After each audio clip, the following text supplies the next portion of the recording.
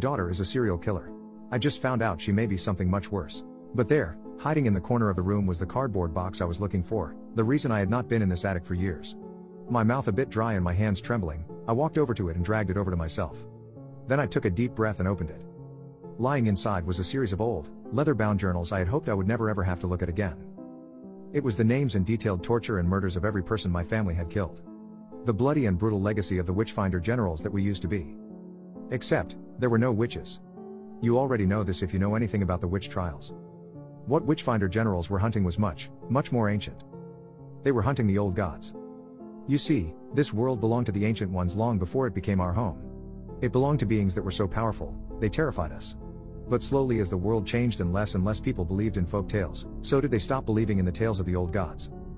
And what are gods without prayer and fear to keep them powerful and immortal? So they began to live amongst us to adapt to their mortality. Less powerful. Less able to protect themselves. And we used that adaptation against them. We hunted them in the name our own god.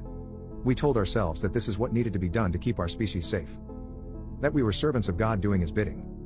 My family carried this tradition on for years, finding what was left of the ancient ones and decimating them. All the way till my father was born and refused to train in the ways of his father. My father killed his father when he was only a teenager. He was trying to protect a girl who would later become his wife. My mother. He kept the journals. He kept them to tell me of the history he was ashamed of, to tell me that I must never go down this route. I had read them years ago and shuddered at the amount of lives my family had stolen. And I never had. I had lived a good life and raised a good family. Or so I had thought. I turned the yellowed old sheets, reading name after name in faded ink.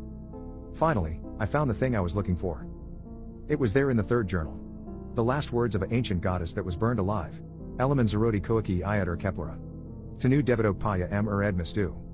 Iladi Gadra Devat Ga Oruf Uru Ketarai. As I spoke the words aloud, recognizing now that they were not in a language no one understand but a language no human was supposed to understand, I saw them change slowly into English. For every one of us you kill, we will take 1,000 of you in return.